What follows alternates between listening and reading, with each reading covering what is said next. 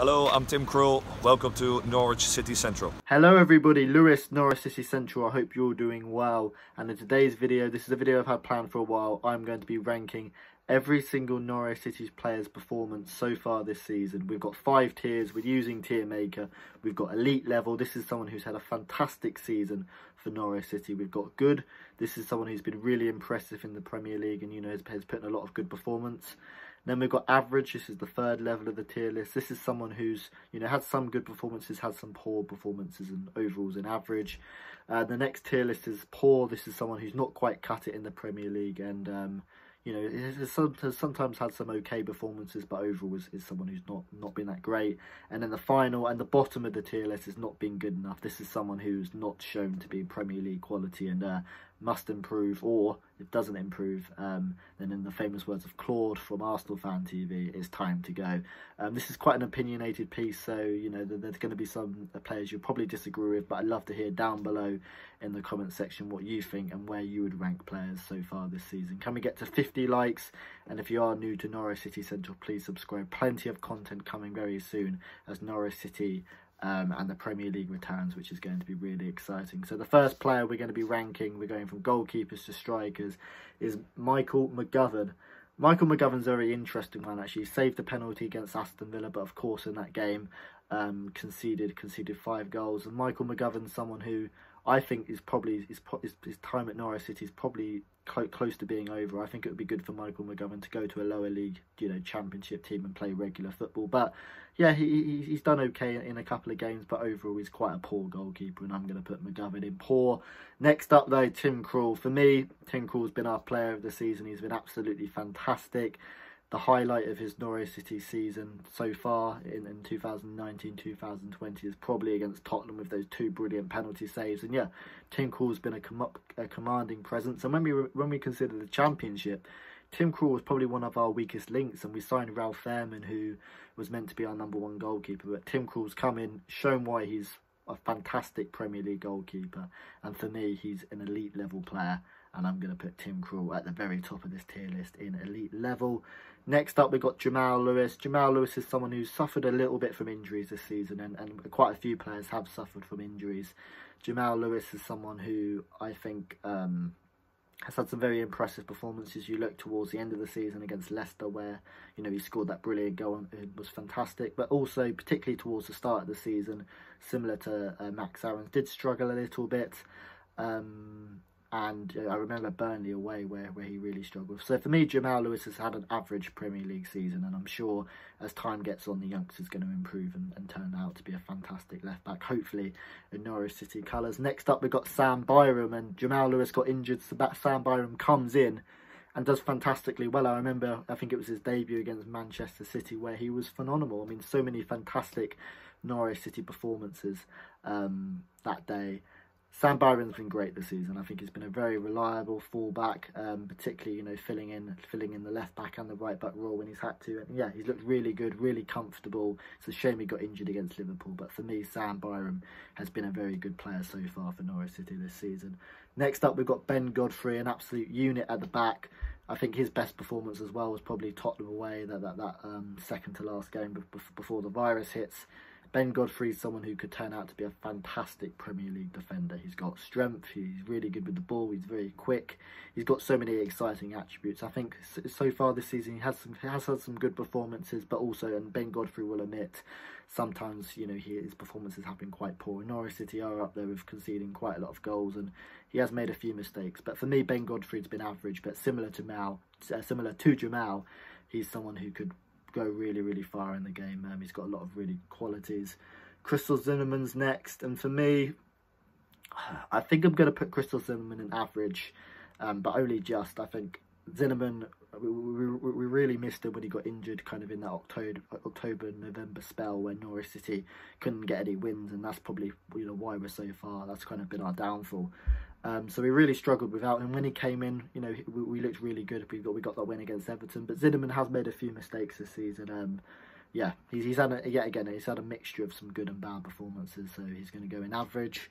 Grant Hanley, I think a lot of people were writing Grant Hanley off, probably myself included, but he's Norwich City's club captain. and he's done really, really well at the back. You know, I don't think many people would have thought he would have had much football. Didn't really get much football in the Championship, but yeah, Grant Hanley's been great. A lot of good performances. I think he's at the top tier of the average. I think I don't think he's quite been good, but I think he's definitely been capable. He's stepped up into the Premier League quite well. Next up in this tier list, we have Tim Klose. Now, it's really hard to rank Tim Klose because he's only played 27 minutes of football for Norwich City, obviously getting injured in the first half against Crawley and hasn't appeared since. Tim Klose, we've missed him because he's someone who could have had a big part to play in Norwich City's season and, you know, could have helped us stop leaking so many goals. So it's tough to rank Tim Klose, but this video is ranking every Norwich City player, so I will try and rank him. I can't put him in the bottom category, not being good enough, because he hasn't had a chance to prove if he is good enough. But I think I'm going to have to put him in poor, and let's hope, you know, Tim Klose going forward in a Norwich City career can be really, really good. Also in this tier list, it's important to say that Ibrahim Amadou, Patrick Roberts and Ralph Fairman aren't on the list. Why? Because Norwich City deemed them that they weren't good enough. They deemed that they have not been good enough and it's time for them to go. So I think Norwich City have already made those three players clear, and that they've been and they're not been good enough since they've been released. I think Amadou had a few impressive performances, but overall these players weren't needed and they were poor signings, and Norwich City said it's time for them to go. Next up, we've got Max Aarons. He's been good this season. He struggled a little bit at the start, but he's really flourished, and he's turned out to be a really good right back and someone who the big boys could potentially be interested in. Alex Tettey, central defensive midfielder, and no matter who we sign, whether it's Malumbu or Amadou this season, you know, we're trying to look for replacements for Tettey, who's getting on, coming towards the end of his career, but yet he still sticks around and he shows his Premier League quality. He's had a good season for Norwich City. I think he's been really good, really reliable. You look early on in the season where Triben and Leitner were bypassed too easy. Tettey's come in, he's protected the back four quite well. We haven't been quite leaky in terms of goals when Tettey's been in there. He's a great Premier League player and a great servant for Norwich City, so he's had a good season. Next up, we've got Tom Tribal. For me, I think Tom Tribal was really good in the Championship, but for me so far this season, he has been poor. You know, he could come back after the virus and do very well, but for Tribal's been poor. He's had quite a few injuries. He's had a couple of decent performances against Everton and Leicester, but overall I think he's been poor. He's given the ball away probably too many times. In particular, I remember the Tottenham at home game in which he did that. And yeah, I don't think he's quite you know, been at the Premier League quality level. So for me, he's been poor. Leitner's another one who hasn't really stepped up in the Premier League. I think he was the most dribble pass player early on in the season, and I'm gonna put him in. He's not been good enough for me. Leitner's not been good enough. He's at the bottom of the tier list. Farkas completely froze him out of the team. You know, he was playing quite regularly towards the start of the season, and then Farker just completely took him away. He wasn't even on the bench. So for me, Leitner's not been good enough so far this season, and yeah, if he doesn't improve after the break, it could be time for him to go. But he's someone who has a lot of quality, just not been able to show it, and I hope, you know, he's able to do that. Maybe I'm being a bit harsh on Leitner there because he did do well in the Newcastle game, but I think because Farker's not really been playing him much, I don't think he's been good enough. Kenny McLean next. Really exciting player, Kenny McLean. I think he's done much better in the defensive midfield role than he has in the cam spot. I think Kenny McLean's someone who he provides a lot of energy, and Farkas pretty much played him throughout the whole of the season. This is a guy who's pretty much been stuck in the team.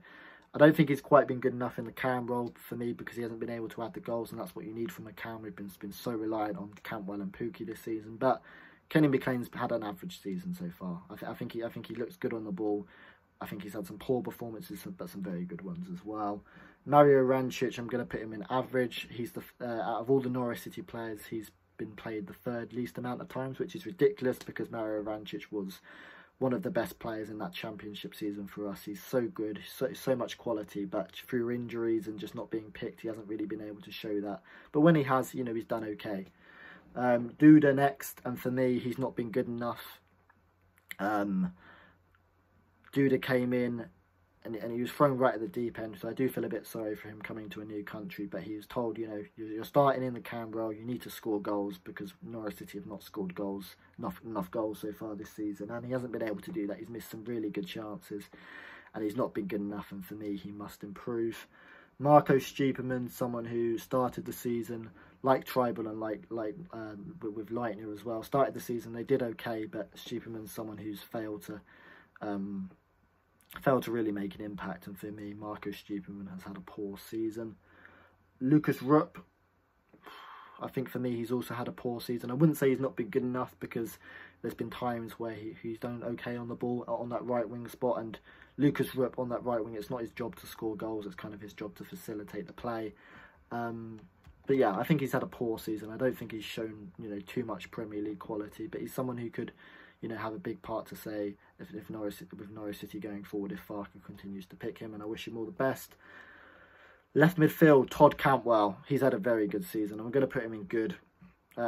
6 Premier League goals, 2 assists and 31 appearances. He's been fantastic, and it's really nice to see a youngster do really well. Ono Hernandez.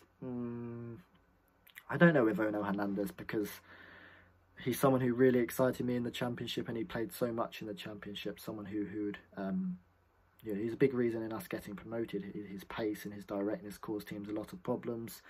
He's done okay this season, but he hasn't really been able to be a first team player. I'm going to say he's had an average Premier League season. I think he was quite good in that October-November spell, but is verging on that poor side as well.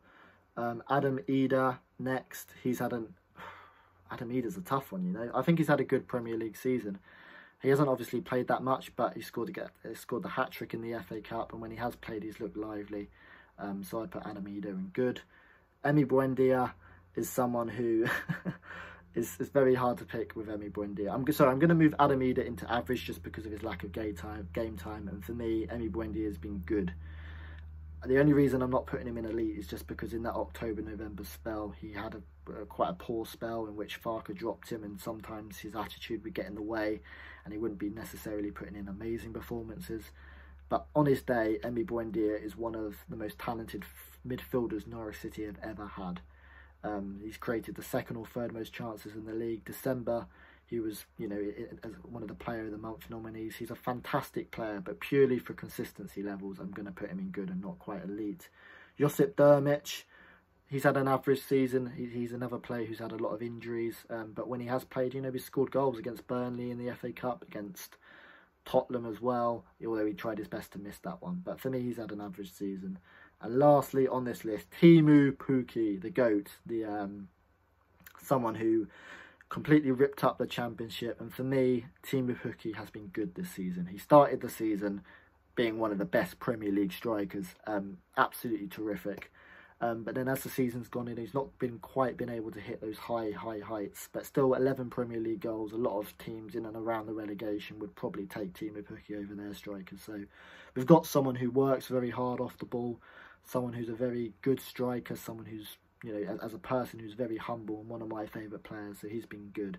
So there we go. That is my Norwich City tier list. What do you think? Looking at it, maybe I'm being a bit kind to some of these Norwich City players, because as a team, we're 20th in the league, we're bottom of the league, and we've been poor as a team, and we've probably not been good enough. But I think that doesn't tell the whole reflection of the season, because I think a lot of these players have been quite average and have been quite good. But of course, some of these players have lacked Premier League quality and not been good enough. I'd love to hear your thoughts down below in the comment section. As I said, this is an opinion piece, so you'll probably have differing opinions to me, so I'd love to hear what you think down below.